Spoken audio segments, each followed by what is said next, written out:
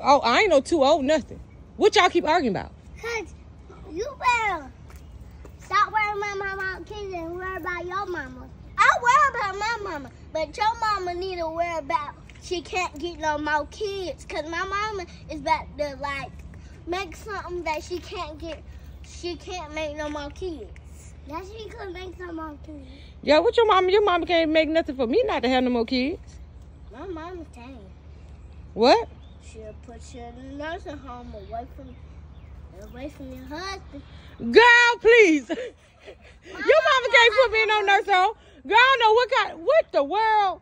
A nursing home? Girl, I'm not nowhere near nursing home age. And your mama can't put me in no nursing home. Girl, please. You got me messed up. Keke, you gonna let them put your mom in the nursing home? No. Exactly. That's right. That's what you're gonna do, all that. Ava, what you need to do is stop stressing yourself about how many children I got. Worry about you, your own mama, and your own household. I worry about my mama. I worry about my own household.